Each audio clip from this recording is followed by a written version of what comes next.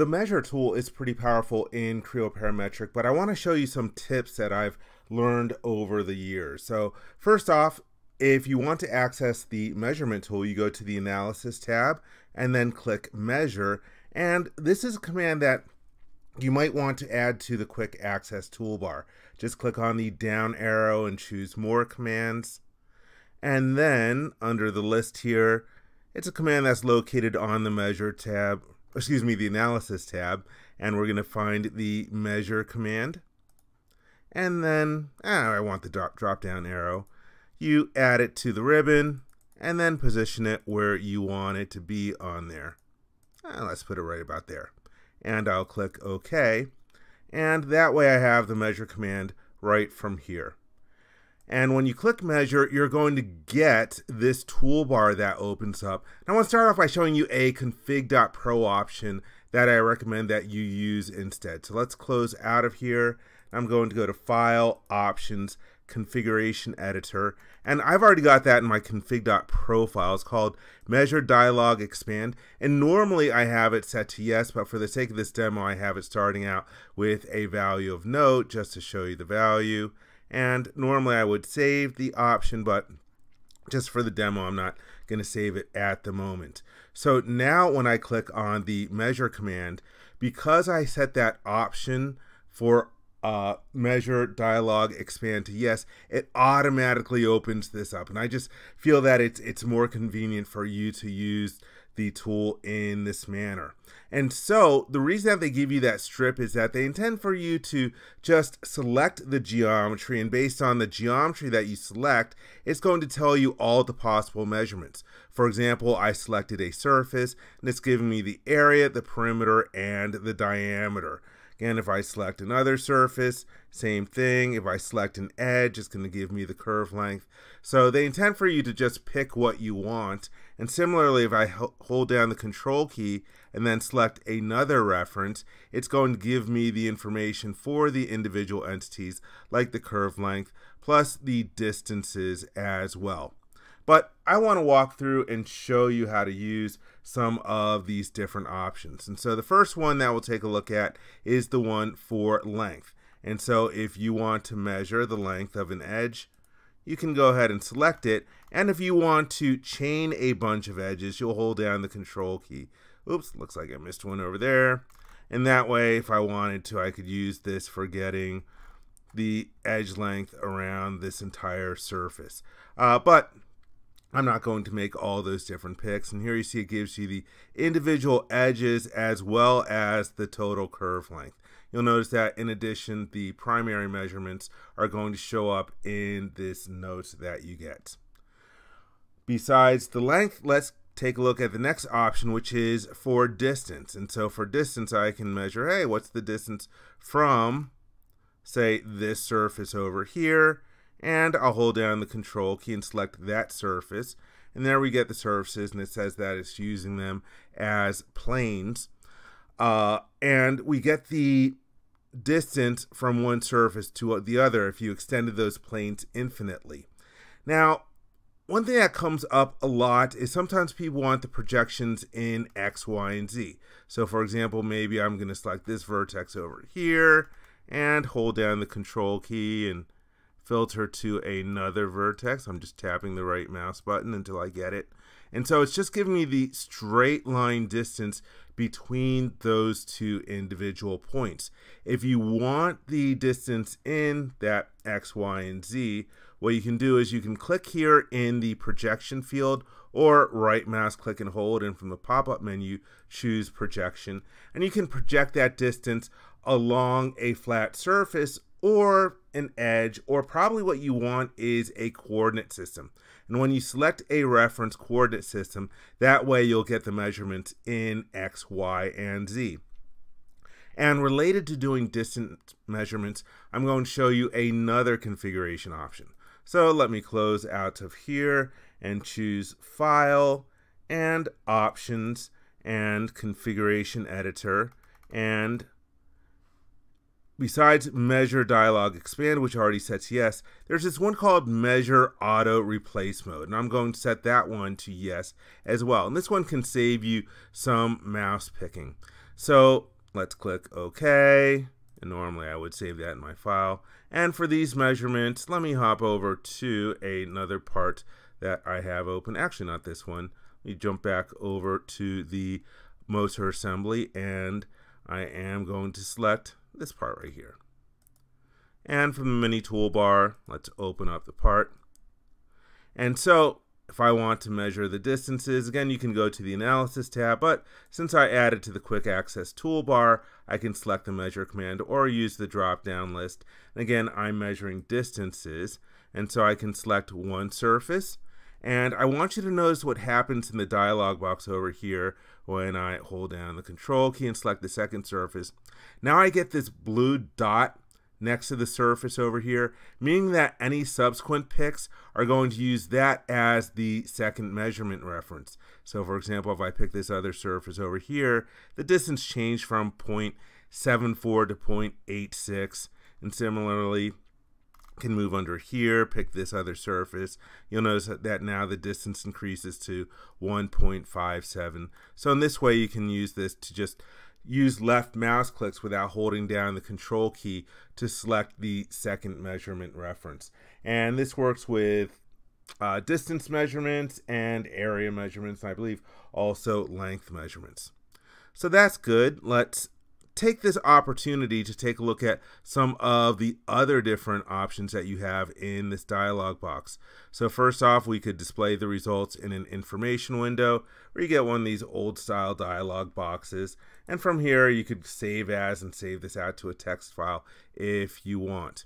In terms of using the different values that are in here, you can select a value and then right click and use copy. And this is really convenient if you get some weird number and you want to paste it into some other dimension value.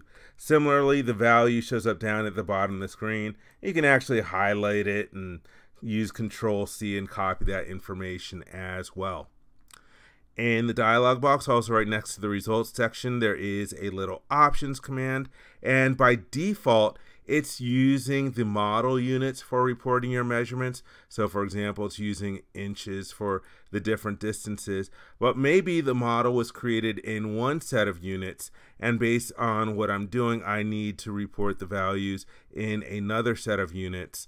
Let's click OK, and that way now you see that the value got converted to roughly 19 millimeters instead of the 1 and change or whatever it was for the previous distance value. It was less than 1. Let's see, another thing that I want to show, actually let me go back over to the, oops, wrong button, back to my assembly and take a look at some of the other different measurements. So again, you can go to the measure drop down list. Let's take a look at angle. And this one, I'll be honest, this one is one that could use some work. Okay, so I have an angled surface over here. Let's hold down the Control key and select another surface. And you look at those two surfaces and you're like, how the heck is this 24.45 degrees? That doesn't look right at all. And that's because the way that Creo Parametric does angle measurements is that it uses the surface normal vectors and then measures the angle in between them. Most likely what you want to do is click on this main drop down list. Instead of using the main angle, you probably want the supplement angle. And I would say probably want to ignore the graphics on the computer screen because they are a little confusing. But now it shows me that the angle between those two surfaces is 155 degrees and some change, and that looks right. I mean, I can look at those two surfaces and say, yeah, they're clearly more than 90 and less than 180. I can even eyeball and say that, tell that they're greater than 135 degrees. So again, usually when you're doing an angle measurement, you're going to want to change to the supplement, and I've requested to PTC that they make a config.pro option where the supplement is the default angle that you can get. All right, next up on the list, diameter dimensions. And again, you can pick a cylindrical surface, and it's going to give you both the diameter and the radius. And at this point, I want to show you the effect of using the Feature tab. The Feature tab allows you to create this measurement as a feature, let me go and collapse my model tree so you can see, so I can scroll down to the bottom a little easier. You can create this measurement as a feature in the model, and this will be a parameter in the feature. So for example, let's click on the save, and here it says make feature, and I'm going to call this the shaft diameter because that's what it is. And now if you take a look in the model tree, I've got what's called a datum analysis feature, and that measures that diameter and stores it, the diameter value, and there are also parameter for the radius value. And the interesting thing about this functionality used to be available only in the behavioral modeling extension, BMX, but for some reason, a few versions ago, PTC made this just part of the core functionality. If you do have BMX, you have the ability to create datum geometry based on your different measurements. But with the standard license, you can create features based off of your measurements and create the parameters in here. And I'm going to close this for a second and just show you that you can go to the model tree, and I can add a column and change the drop-down list to feature parameters. And I happen to notice that the name of the parameter was diameter, and I can add it as a column and click OK. And there you can see the diameter measurement. And that way, if I ever change that or any other similar measurement of that name, it'll be reported in my model tree. So just a little trick that you can use. For the next measurement type, for area, I'm going to hop over to another part model. So let's go to this wing part over here. I'm going to turn on my datum plane visibility because I'm going to use one of these planes in a second. And so if we go to the measurement tool, and I'm going to measure an area, you could select multiple different entities. So for example, I'm holding down the control key so I can get those surfaces. And so that way for this wing, I have the total surface area that would be interacting in a flight path. But here's another thing to be aware of. You can also project the area on some reference. And so let me remove all. And for your reference, you could select, say, the wing part itself, the entire wing, and then click in the projection field, or right mouse click and hold and choose projection, and then project it on some datum plane. So for example, let me go and change this value over here. Right now it's in millimeters, which is really hard for me to think in because this wing is so big. Let me click meters. Okay, so the area of this wing part is 133 square meters, but the projected area is roughly 10% of that. And the reason why projected area is important, if you're doing aerodynamics and you're studying wings, then the drag force and the lift force are a function of the projected area based on the direction that the wing is traveling. So that's the reason why you might want to use the projected area instead of the just the total area that you compute. All right, next up on the list, we'll take a look at volume, and for that one, I am going to switch to a different window, and you'll notice conveniently that I already have a datum plane in my model called volume that I'm going to use in a second. So again, if you don't have the command in your quick access toolbar, we can choose volume, and by default it's giving me the volume of the entire part, and I can see that in this case here my units are not convenient for me for volume. Let's go and change this. I know I'm jumping back and forth between metric and English. I hope you can think that way. So anyhow, right now my volume is about 9 cubic inches, but you could also measure the one-sided volume, and that's the volume of the part on one side or the other side of a datum plane. And to do that, you can click in the plane collector. Oops, I thought that was available from right mouse button. It was not. And let's go and click my volume datum plane. And so right now, it is giving me the volume. I hope you can see this. There's a green arrow pointing up. If you hit the flip button, we can get the volume on the other side of the datum plane.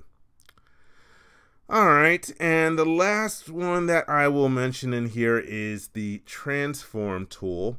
And for that one, let me hop back over to my assembly.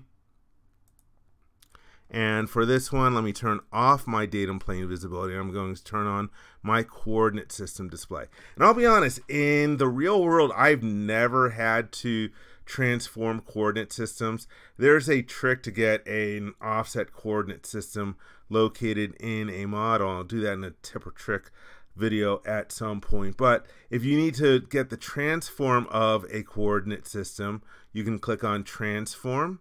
And one thing I recommend that you do is that you use your selection filter. This is very convenient all the time, whether you're trying to limit your selection to coordinate systems or if you're doing other different types of measurements like distances. You could change this to surface or vertex as necessary. And also, if you're trying to select coordinate systems, I highly recommend that you go to the View tab and turn on the display of your coordinate systems tags. It'll make it much easier to pick the coordinate systems. And so we're going to pick one coordinate system and then hold down the control key and select a second coordinate system. And inside of the dialog box, you're going to get this matrix of values, and you might be like, what the heck am I getting here? And this is a little confusing. The first column will give you the direction of the x-axis relative to your first coordinate system. So it's saying that the x-axis of the second coordinate system is in the negative y direction of the primary coordinate system. The second column is going to give you essentially the direction of the y-axis. It's vector projected in the xy plane of the first coordinate system. Again, this is a little confusing. So it gives us, hey, let's see, the y direction of the second coordinate system is basically in the z direction of my first coordinate system. This third column is technically meaningless because the z-axis of the coordinate system over here is determined by the right-hand rule. And the last column gives you the transformation of the origin relative to one another. So in this case here, we see that it's -6 units in the x direction, and they have the same y coordinate, and then it is 6.9 units over in the positive z relative to the first coordinate system. So again, hey, I hope you might be able to use a transform one day. You can actually save this out to a file and use it to define a new coordinate system if necessary, but that is the transform tool. All right, so I hope you enjoyed this video on how to use the different measure commands. If you like this video, please give it a thumbs up and click the subscribe button to be informed when new videos are uploaded. Thank you very much.